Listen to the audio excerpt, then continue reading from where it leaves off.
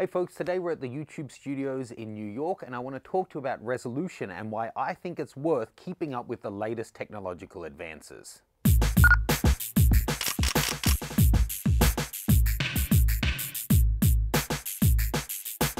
Before we jump into this video, jump on over to mattgranger.com. You can sign up to my mailing list and I'll send you a free copy of my guide to improving your portraiture. Now, whether we're talking stills or video, no technology will replace a talented artist with a creative concept. But assuming you have your technique and your concept down, I think it's really worthwhile keeping up with the latest developments in terms of resolution, especially as it relates to video. Now, whenever the topic of 4K video comes up, there's always some people that say it's pointless. Most people don't have a 4K screen, the human eye can't resolve it, it's a waste of time and money filming in 4K until the infrastructure's in place. Now, granted, that's a reasoned standpoint, but I think each of those points are wrong. First off, click on the little cog below and you'll see that this video is available in 4K and even in 8K. Now, whilst very few people watching will have an 8K ready display, many of you will have 4K already and have the internet speeds to view it.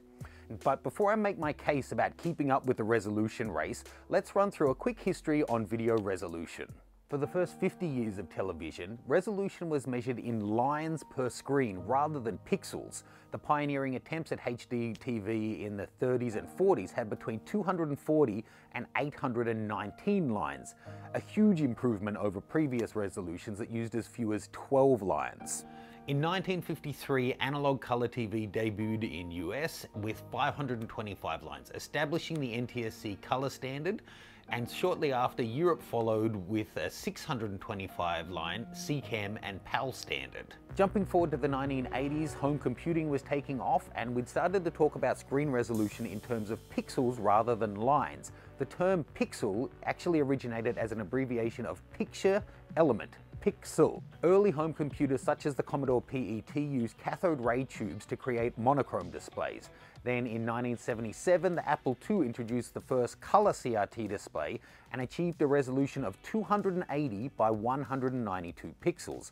That's an overall resolution of 52,760 pixels per frame, or a whopping 0.05 of a megapixel. Computer screen resolution continued to advance, with IBM introducing the VGA standard of 640 by 480 in 1987. Since then, the demand for video games has driven resolution up and up. Desktop monitors have now reached kind of a sweet spot of 2560 by 1600, and mobile devices range widely from just 600 by 800 for really small devices up to 1536 to 2048 for the iPad Retina. That's 60 times higher than the Apple II desktop had. Fast forward to 1996 and digital TV was officially mandated as the new standard for future HD TV broadcasting, and it uses a resolution of 1920 by 1080, equivalent to just over 2 megapixels, a standard we all know now as 1080p. Today's Ultra 4K HD TV, known as 2160p, bumps this up another notch to 3840 by 2160, which amounts to 4 times the number of pixels as 1080p, and it's coming in at around 8.3 megapixels per frame. And 8K is just taking it to the next level with a whopping 7,680 by 4,320, or on cameras like the Red Epic Helium we're filming with today, that goes all the way to 8,192 by 4,320, or 35.4 megapixels. So here we are in 2017, and this is my point. Whether you have a high-end display or not, 2.6K is well and truly here in computing, and 4K is becoming the standard in most major TV markets. And 8K is coming. It always happens this way. First, the super premium cameras like the Helium we're filming on today, and then it trickles down through the market. Sharp, Samsung, Panasonic, Sony, and LG all have 8K screens on the way, and the Tokyo 2020 Olympics are going to be broadcast by NHK in 8K, and they intend on starting their live broadcast in 8K from next year. That said, NHK has always been ahead of the curve. They started broadcasting HD TV back in the 80s, a full decade before that resolution became the standard. So it's coming. Whilst we may not all be ready yet, the march of technology goes on. So sure, you can argue that the net is too slow, or that devices aren't ready, or that your customers don't want that high res. But think of it this way. What if you had shot all your footage in the early 90s just before Full HD was stamped as a universal standard, and you had shot all your work in VGA? Now looking at where the market is, that resolution is almost useless beyond nostalgic purposes. In time, in my opinion, Full HD is going to look like VGA does now. In 2024, when 8K is the standard, and the cutting edge tech is 16K or 4D holograms or something, you'll wish you had kept up with the latest offerings. Look, having said that, I really should address some of the common arguments against 4K and what's to come. I don't even shoot video commercially.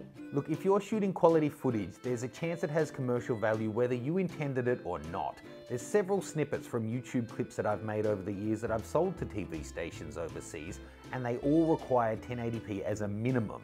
Just like selling a still image to a stock agency, super low res files just won't cut it. If you're sure that you'll never want to sell your footage, or that you'll never want to watch it in 10 years time once screen tech has advanced, then sure, stick with your cathode ray television, your Commodore 64, and film in the lowest res you can to save space. The human eye can't even see that much detail. So look, when the iPhone 4 was released, Steve Jobs claimed that the human eye couldn't detect resolution beyond 300 pixels per inch from about a foot or so away. It was disputed at the time, and to be honest, I think we've pretty much moved on.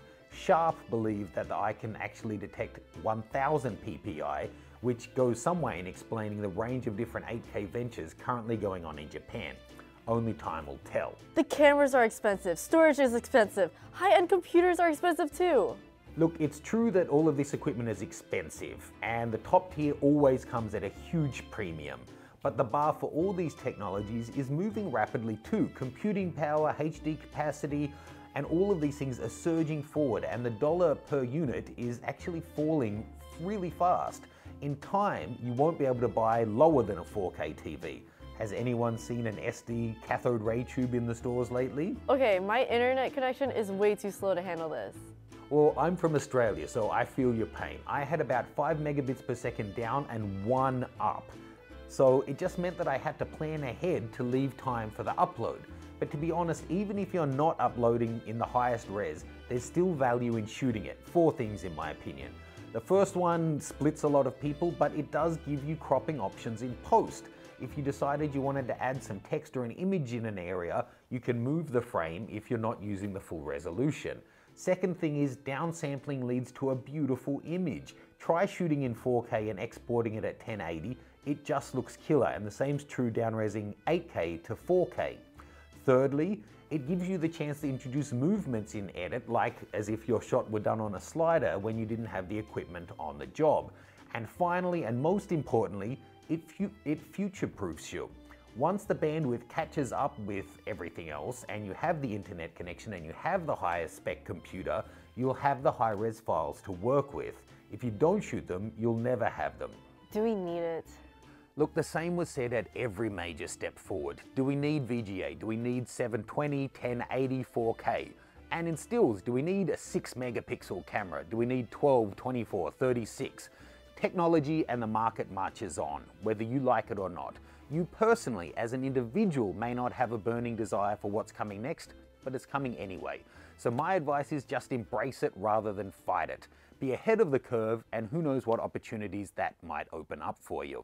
No doubt this will be a bit of a conversation starter, so please do share your thoughts in the comments below. Big thanks to Stephanie for joining us today. She came all the way from Philly on the bus to join us here in Chelsea in New York. Hope you had fun. Yeah, it was a lot of fun. The ride wasn't too bad, but hopefully I could do this again soon. Yeah. So check out, she actually has a channel as well. You can see details of that in the caption below. If you enjoyed this, do like and subscribe, and make sure you click to turn on notifications so you find out when we upload future content. Thanks guys, we'll see you soon.